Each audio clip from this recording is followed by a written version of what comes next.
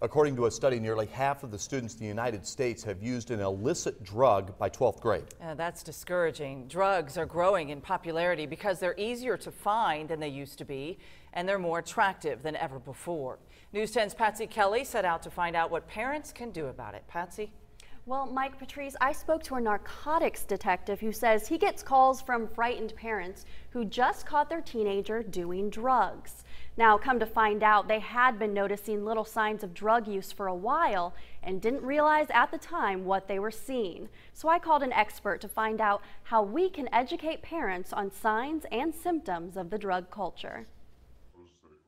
Drugs are easier to get than ever before, and for parents, this can be a scary thought. So we decided to call in an expert to show parents what to look out for. As a parent, you need to be an expert in drug use.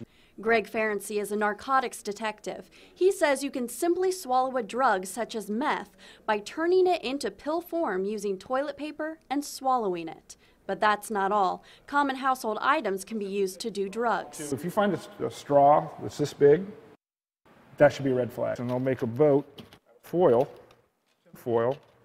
crease it down the middle, drop the product in there, hit it with an ignition source, straw comes back into play, and they'll suck in the fumes. If you're a parent and you find a small mirror in a kid's room and it's got a residue on it, that should be a red flag. This is a ratchet scent that somebody's converted into a crack pipe. Now this is something that teens can get at home. That came right out of a tool set. So you can use a lot of different things that you wouldn't think of. Absolutely, and they're very creative.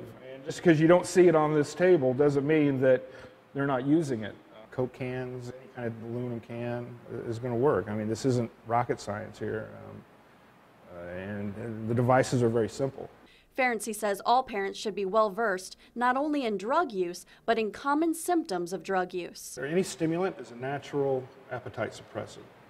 We call them stimulants because they speed us up. So the sleeping pattern will start. They'll stay up for 2, 3, 4, 5 days.